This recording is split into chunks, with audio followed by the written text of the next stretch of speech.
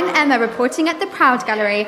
We have been lucky enough today to be invited to the exhibition that showcases the life of the Kennedys.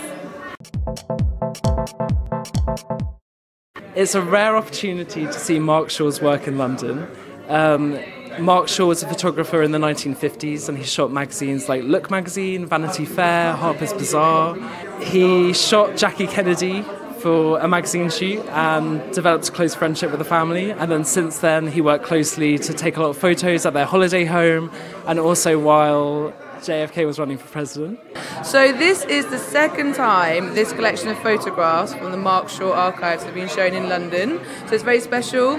They are based in America, so it is shown quite a lot over there, but to have access to this and many photographs from the collection, especially at this time when they've just created the hologram of John's speech, so it's just, yeah, it's very lovely. Because it shows a different side of the Kennedys. It's a lot of Jackie Kennedy by herself, a lot of pictures that she sort of really owns and empowers, which I think is lovely, because sometimes people thought of her later on as more of a tragic figure, so I think it's quite nice to see the images here, and also to see a behind the scenes image really of a family together that looks so happy and content.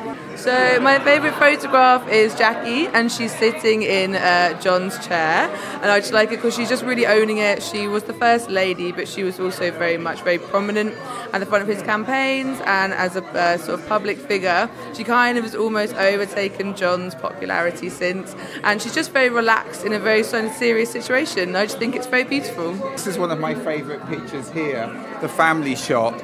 Really, because it's so natural, there's so much happiness there. I think when people think of the Kennedys, they think of sadness, and I think it's really nice to see something where you see so much love and happiness, and I don't know, there's a real beauty about it, so I think I'll be probably purchasing this one. This is an unmissable exhibition as it really shows the Kennedys in a different light.